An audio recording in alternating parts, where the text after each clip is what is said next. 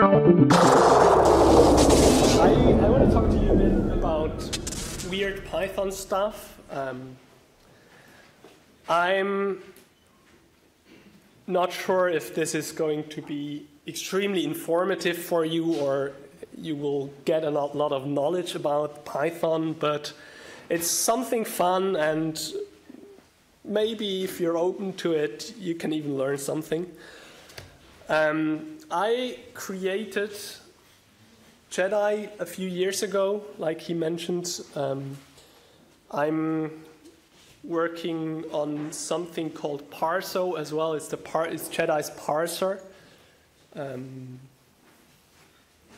If you ever need something that parses multiple versions of Python or does error correction for parsers as well, it's a pretty cool project. It's pretty new. I'm working for a company called cloudscale.ch. We do basically what DigitalOcean and other big companies do for virtual servers, but in Switzerland with Swiss legal, well, basically a Swiss geographical location, and for some people that's something that helps. It's not NSA.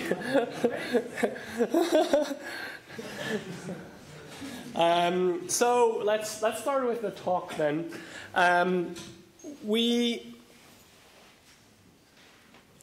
In general, people like job security, right? So in Python 2, there were things possible that are not so nice. In Python 3, some of those things were corrected. One of those things in Python 2 that was possible was overriding true and false. So if you ever want to be really annoying, do this in Python 2. But since nobody uses Python 2 anymore, maybe this is not an issue anymore. But anyway, this is not the stuff I'm mostly going to talk about, because unfortunately, Python 2 had so many great things to talk about, but we're in the future now, and I'm going to talk mostly about Python 3. So Python 3, or I mean in general Python, you start out with a source code. You then tokenize those bytes. The tokens get used in the parser, which is then kind of shifted around into an AST. An AST is an abstract syntax tree. It's basically it removes the brackets, and I guess that's the best description that I can give you quickly. A parser gives you a parsing tree, and then the ST is still a parsing tree, but a little bit nicer, with a lot of things removed that are not necessary. You then generate the bytecode from the AST, and in the end, you end up with functions and dictionaries. So I would generally argue that in Python, most things are either functions or dictionaries, or maybe sometimes lists, but that's really most things like modules and classes are basically just nice wrappers for dictionaries. But let's start with the tokenizer. The tokenizer is something really simple. In general, tokenizers work from top to bottom, from left to right. It's nothing else than just basically taking the first string that comes along, or the first, in the end it's a token, but it works with the strings that, with an input stream of strings, not strings, of a string. It's just one text.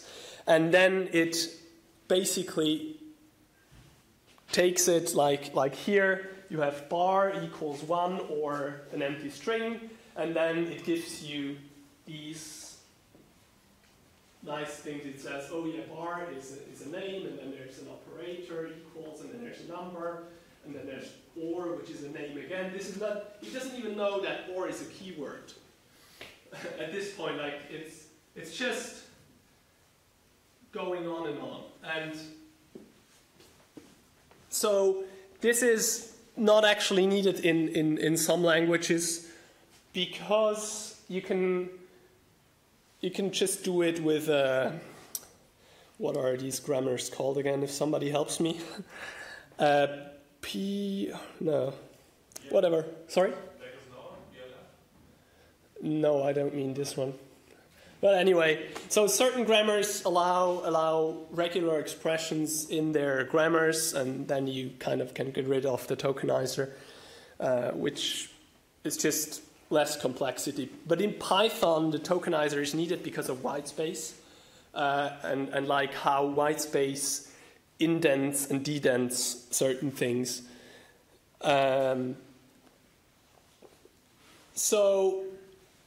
But the thing that I want to talk here about is really how you can turn around this tokenizer and play with it. So maybe hands up, who thinks, I'll give you 10 seconds, who thinks this is valid Python code, Python 3? Okay, who thinks this is not valid? Okay, it looks like most people here are not really sure. So this is actually valid Python code. Like, it doesn't have a space in it. It has this weird GIF operator. Have you ever heard about this one? Well, I mean, I guess you can say that this is just something very unusual. But the reason why this happens is exactly because of the tokenizer. Because the tokenizer goes from left to right, top to bottom, you can just go from left to right. You see BR string, and then this token is finished. Why would you need white space? Like, it's finished. So you go on and like, there's optional white space, but this token is finished, go to the next token. It's OR. Finished. Go to the next token. It's a dot, and a dot's not enough, but a .0 is a float, so that's a token. That's not how people write a 0 usually as a float, but whatever. And then there's like, sorry, I forgot. This is not finished, because there's the J, and the J means that it's a complex number, if you remember this. And so, but now it's finished. There's no way that something else comes along, and unfortunately an if comes along, but that doesn't matter because the token is already finished, and we can start with the if. And then there's again .1, no space, else, and then there's, I don't know if you know the operator dot, it's called an ellipsis. And ellipses are usually used within numerical, like NumPy and stuff for certain things. I'm not even exactly sure because I don't use it a lot. So this is one example that's kind of fun. Then, like, there's the next one. How many, like, you can count, and maybe somebody can give me the solution in like 20 seconds. So how many spaces are part of this string? And this one is actually, yeah, that's a Python string. Like, it's kind of multiple strings, but in Python, string concatenation is working without a plus as well. Like, you can just omit it. How about 13? 13? It's actually 3. Well, like, sorry, it might have been a bit complicated to actually see it, but like, there's only at max one space between the thing. Like, this here is no space. So I'm sorry for that. That's a bit, yeah. But like, yeah, you can kind of see my point. It's not really readable. I guess, like, if you look at it, there's a string starting, then it ends, then there's a space in between.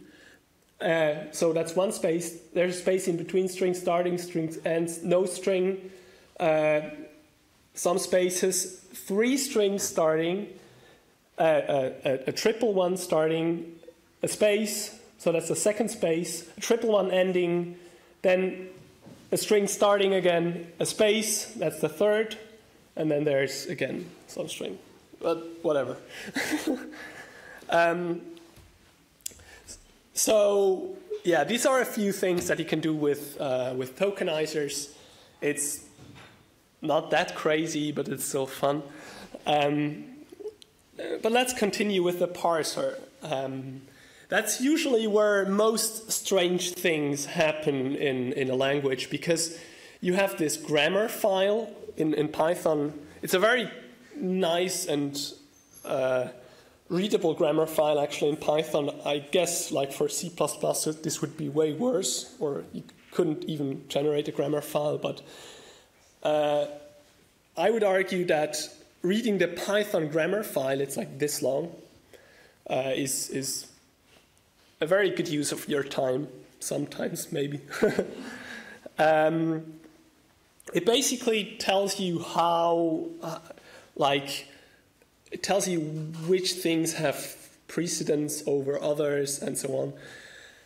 There's, like in this example that I gave you before, so like this bar equals 1 or empty string, we can take this now to the parser, and we have these tokens, and they are the input for the parser.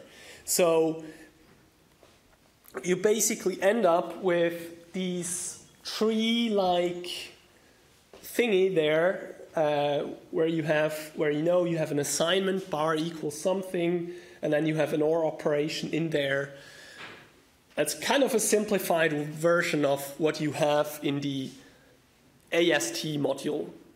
So if you look, like, you can say AST.parse of something, of a string, and then you will get something like this out of it.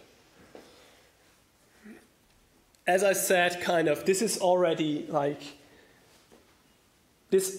represents the AST module and not what the parser tree does. They're kind of different things, but I don't want to go into the details here. There's a lot of optimizations that the AST does. So again, we are here again, is this valid Python code. This is obviously valid C code, but, well, no, it's actually not valid C code because it's just a 1. But if it was an I or something. So this is also valid Python code, because in Python you're actually allowed to write multiple pluses and minuses in different locations, and semicolons are also allowed. You can use them for some things. I never see them, but they're practical. For example, if you use Python-C, which is executing something in the command line. Yeah, but like you can do much more funny things with that. You can do ASCII. I'm not actually sure anymore what the result of this is. I'm pretty sure it's 1 or -1, maybe someone wants to calculate it.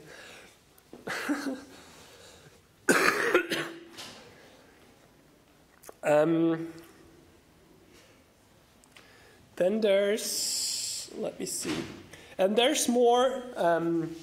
You can do things that you really didn't like. Like sometimes the language creators didn't really think about, or I mean, they obviously knew those cases were happening, but it's just like a side effect of what the yield statement is.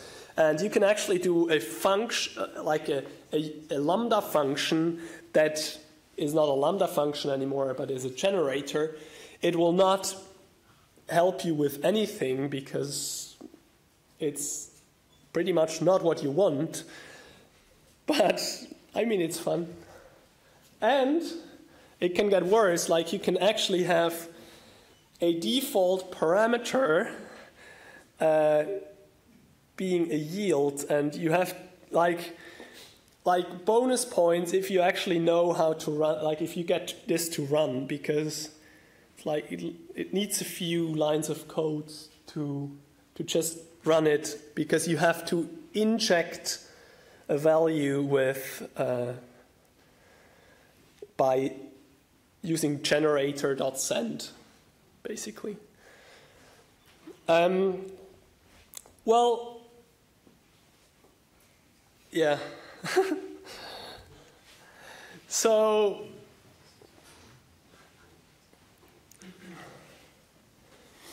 in this, like the next stage in general would be that we insert.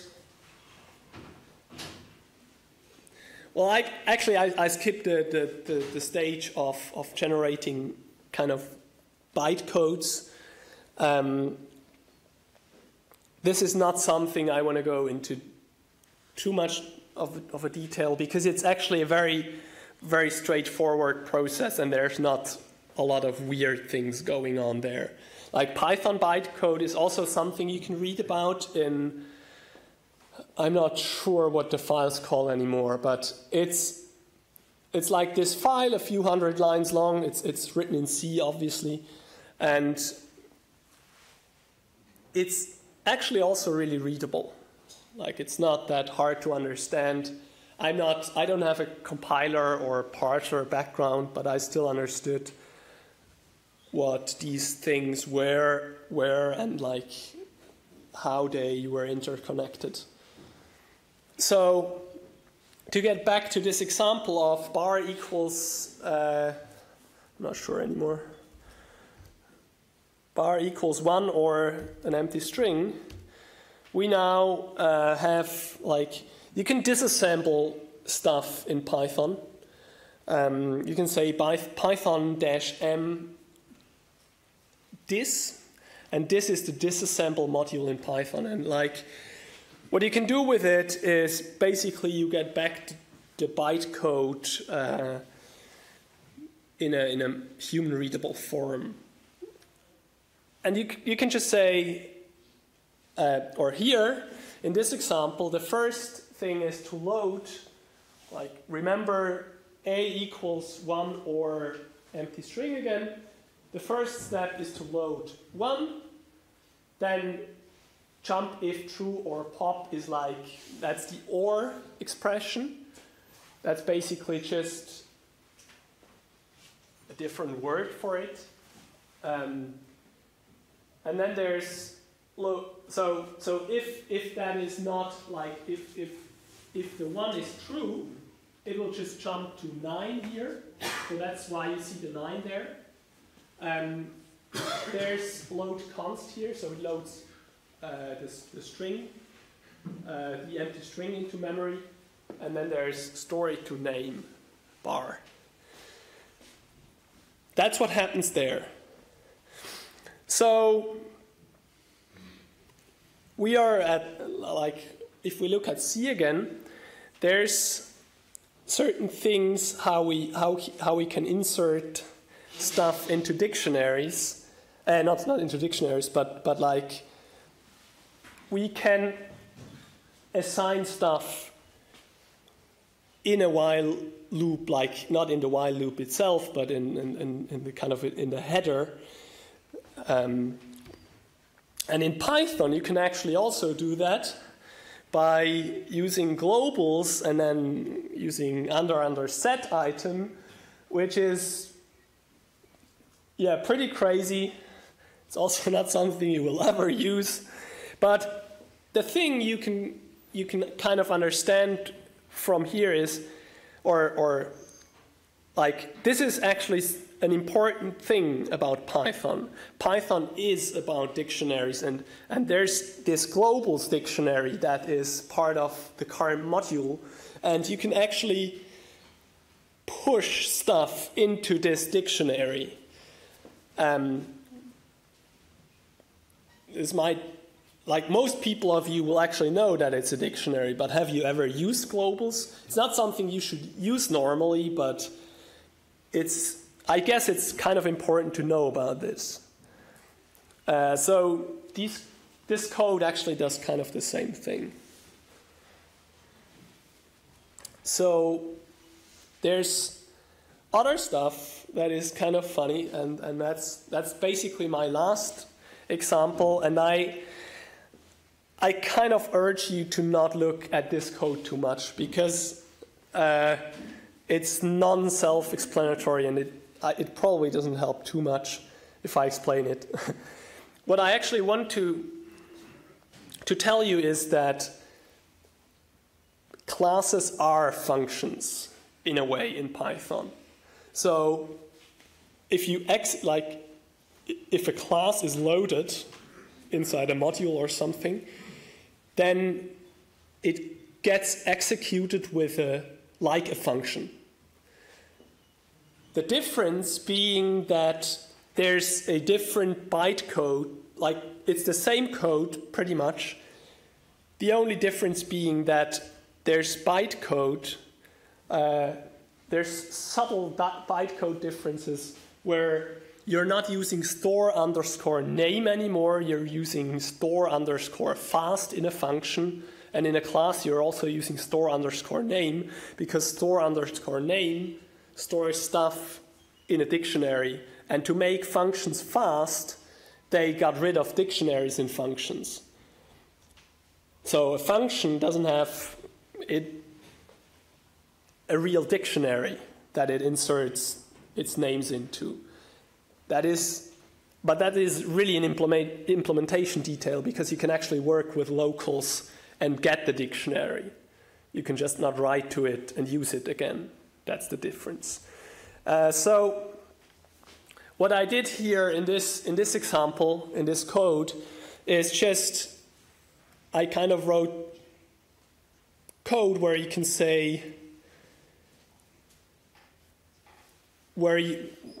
basically that converts this kind of bytecode stuff, and then there's this function in Python that is actually part of built-ins, which everybody uses because it has int and stir and dict and all those nice things, and it, like at least in the newest Python versions, it has this function called build underscore class under.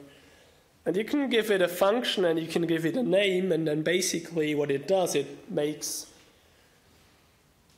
a class out of a function. Just like, I don't even know why they publicized it, because it's public in Python, but you cannot really use it without converting bytecode and doing crazy stuff.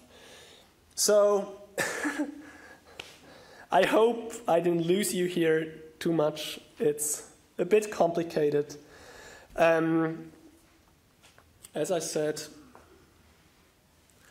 I thought this talk would be 30 minutes, so this is kind of close to 30 minutes, and I guess we have time for questions.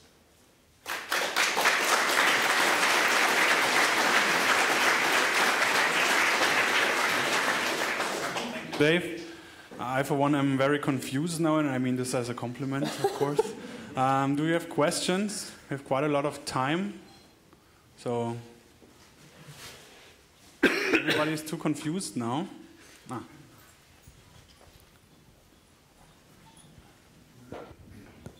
So with creating your libraries, Jedi and the Austin parser and whatever, you rewrote everything in Python. I guess the Python interpreter already also parses the source code. Could you reuse some parts of the interpreter for your work, or did you do everything from scratch, and why? Well, I mean, you can reuse the parser, but not for autocompletion.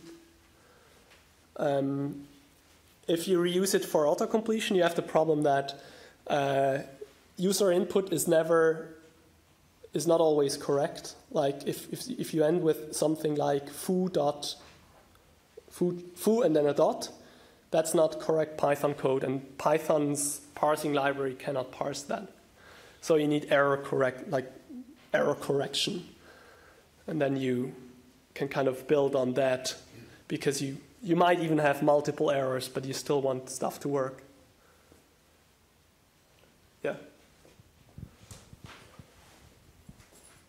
I mean, if you're interested, I'm glad to give you a more thorough introduction. I'm also going to be tomorrow at the sprints, so we can look at it there at Jedi, or if anyone's interested. More questions? No one? Okay, then let's thank Dave again.